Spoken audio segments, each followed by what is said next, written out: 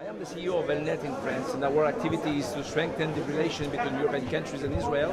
And also we are known to organize the strategic dialogue between European countries, and I'm in charge of what is happening in France. And as you know, this year we have a very special celebration, the 65th anniversary of the establishment of the diplomatic relation between France and Israel. So I came to the Herzliya conference because it's the first time for me here, and I was very eager to see what is happening there and to hear the conferences and to participate to the debate we will have this afternoon about European relations.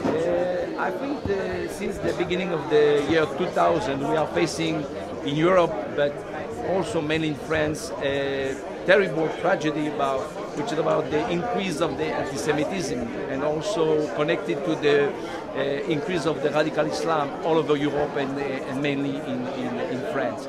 So the French jury and so all the European jury are very anxious about what is happening, and you see the results. Many people are doing Aliyah.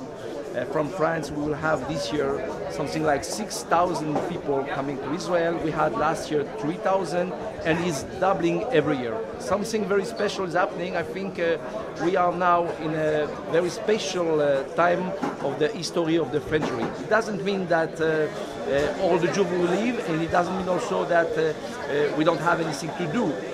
At the contrary, I think we have to fight, and we have many opportunities now to bring the people to understand what is the threat we are facing.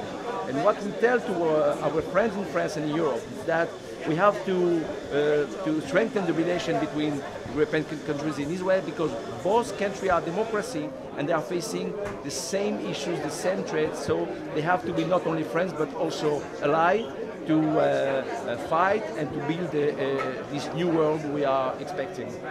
Thank you, sir. Thank you.